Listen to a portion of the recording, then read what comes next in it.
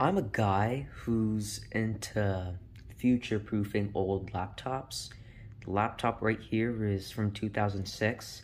It's a Lenovo ThinkPad R60, and it's a wonderful little machine, and I love it. And I wanted to give it Bluetooth, and this is because now the headphone jack is pretty much, well, it's very nil in consumer use, and really, wired headphones and stuff, they're on their way out if they're not already out. So if you want to connect your AirPods to your computer or your Bose headphones, you need a Bluetooth card, which isn't present in old systems like these. So this is actually a PCMCIA, yeah, that's right, a card bus USB and Bluetooth expander. You've probably seen like Wi-Fi cards that you can just put in like old computers and stuff. Yeah, this is similar to that, except instead of like being like a Wi-Fi card or like a serial port card or something like that, it's actually for Bluetooth. And I tried looking up their model number and such. All I could really find were just some eBay listings, which is actually where I bought this from. And I've been using it for a few months. It's been serving me wonderfully. And it came with a driver CD, which I'll be showing next. It's a pretty wonderful little thing. So in the back here, we can just see, let me try to focus my camera. Yeah, my camera isn't focusing, but yeah, here we can just see some of the other information. Not really much of a model number, unfortunately. I think it's just something random and generic, but it does the job, so it's fine for me. With regards to the USB port, yeah, it's fine, but the problem with it is that if you insert like low power devices like these, it works just fine. But for something like an external hard drive or like a USB DVD player, you're better off using the built-in USB port if you have any.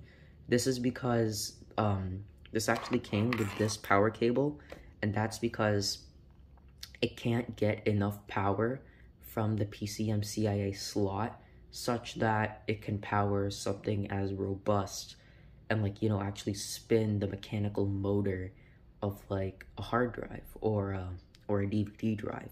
So that's why if you really want to use that for that kind of purpose, you need to plug in that cable. But that's honestly really stupid, because if you're gonna plug in this cable, and this literally has a USB port on it, so if you're gonna plug in this cable, first of all, it's super short, so you'd literally have to get like one of those bricks like that we use for phones and stuff, and just like plug it into a wall.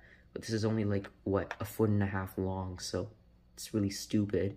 And secondly, if you plug this in to a USB port that's on here, I know it's pretty dark, but that's a USB port right there.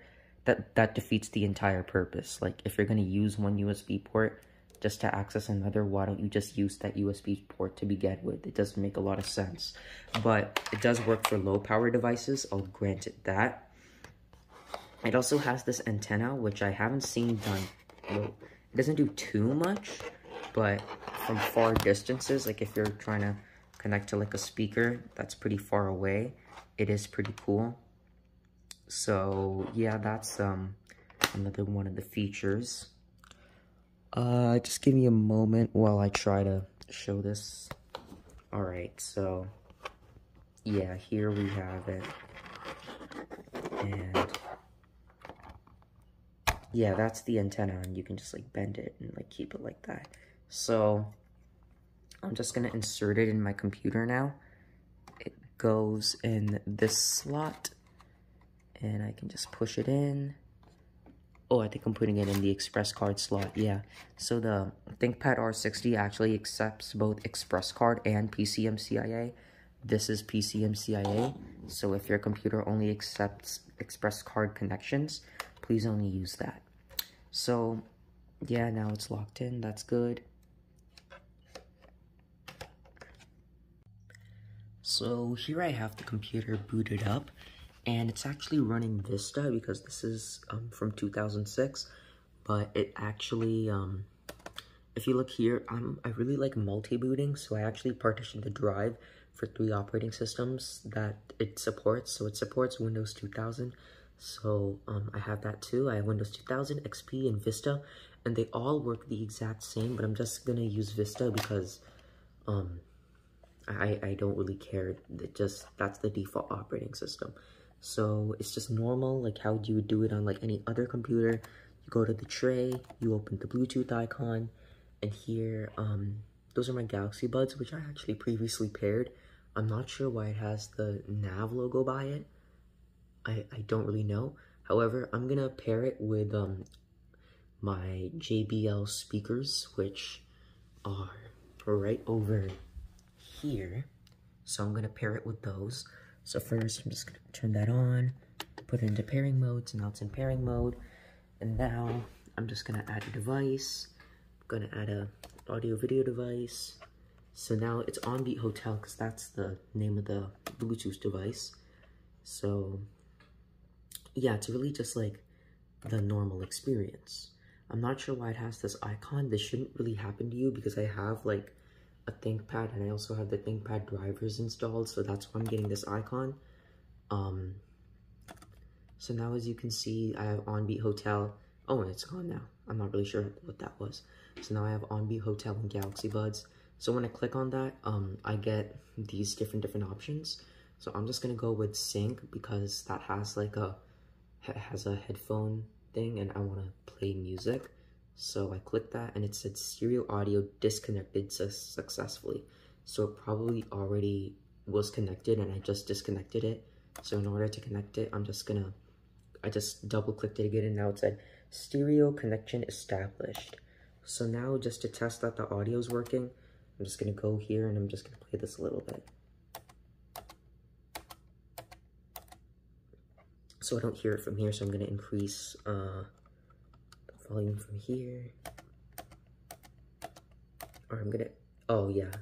I'm not sure if you heard that, but I can hear it from the speaker. Let me increase the speaker volume. Well, actually, it would be better if I played a song, so let me just play a song. So let's just go to music, sample music. Let's just play some Beethoven. Who hates Beethoven?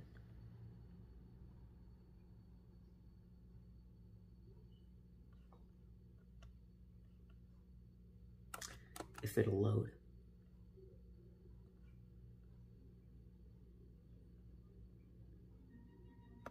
And it's coming from there. And the audio is actually really good. And yeah, it's really good. I'm gonna turn down the volume a little bit. So yeah, that's really the Bluetooth experience on this thing. Really standard, and it's pretty amazing, honestly, seeing an old computer like this being able to harness such new technology. So with that out of the way, let's talk about the other major issue. So the software that I'm using on this is CSR Harmony, and that's what actually came on this driver disk. So if I actually insert it here, we can kind of see this setup process. I did upload the contents of this disk on archive.org. I can put a link to that in the description, but I don't really think anyone will need that since if you buy it, it's gonna come with the driver disk. So I just inserted it, now it's just loading. Let's just wait for it. And here it is. So let's run setup.exe. I'm not actually gonna reinstall anything. I just wanna show you how the setup will kind of look. Now the reason why I say that there's a problem with this is that the CSR Harmony Bluetooth software works fine with every version of Windows that's either Windows XP or older. And the reason why I have a problem with that is because PCMCIA isn't only limited to XP. Like you might want to use PCMCIA with Windows 2000 or Windows 95. And well, not maybe 95. I think that's like way, you're asking for too much for 95. But maybe like something like Windows 98, which you can actually do that. And the way you do that is, instead of using the CSR Harmony Bluetooth driver, you have to use something else called Blue Solil. I don't know if I'm pronouncing it correctly, but what that basically is it's a universal Bluetooth stack, which is basically aimed at older systems, and it's supposed to allow you to use those older systems to, if you don't have the official driver, then you could still connect and use your Bluetooth device. So since I wasn't able to use the official driver on Windows 2000, I'm going to quickly boot into Windows 2000 and kind of showcase Blue Solil. So right now I'm booting into Windows 2000. I do have a DVD inserted because I wanted to test something else while I was filming this. So there might be a pop-up, just ignore that. Once this is done booting, I'll kind of showcase how I connect to Bluetooth. It's really the same process, it's just with a different app. I actually, in order to use the app, you will need an internet connection. So in order to do that, you might have to hook up like maybe an old system to the internet or something. And that might be an inconvenience to those with older systems that are internet free. But yeah, if you want to use the software that I'm about to show you for any system that's older than XP, then you will need internet. You don't need it all the time. For example, if I disable internet right now, Bluetooth is still gonna work. But the thing is, Blue Solil actually costs money.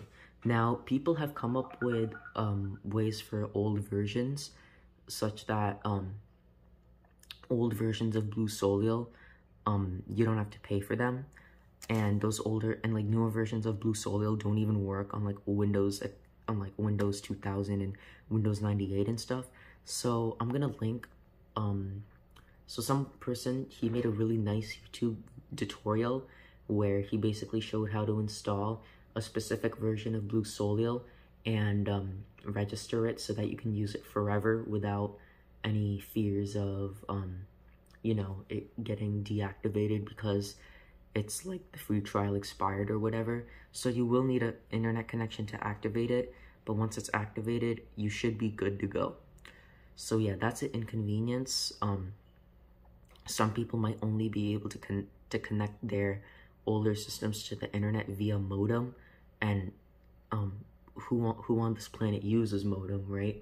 So I mean, if that's the case, I apologize. I mean, I can't really do anything, but you may have to just reinstall Blue Solil like every couple of weeks or something. I'm not really sure.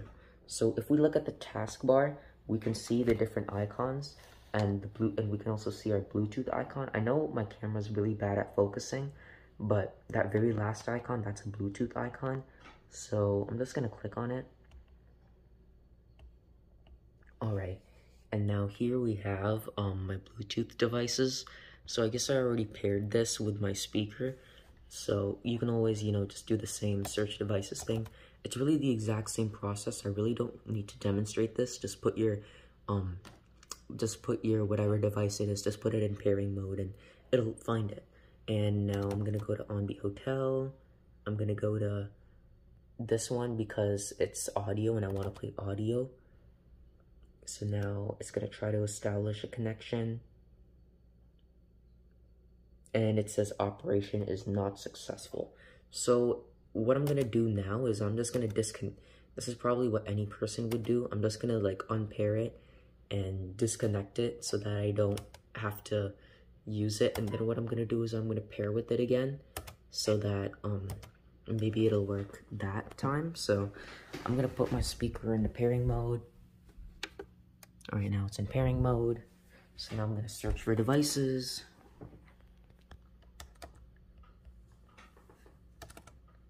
Now it's searching.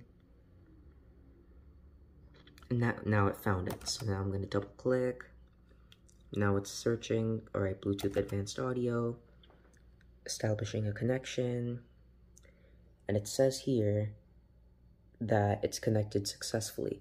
So now it's saying that Bluetooth device Onbe Hotel is attempting to access the Bluetooth serial port. Click yes to allow this device to access the service. So I'm going to click yes. And now it wants to access another serial port. I'm going to click yes.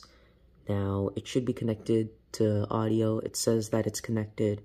I'm just going to test it. So this is my audio rocker. Actually, hold on. So I'm not sure if you can hear that, but I think there's like a ding, which you should be able to hear. Maybe I'll increase the volume.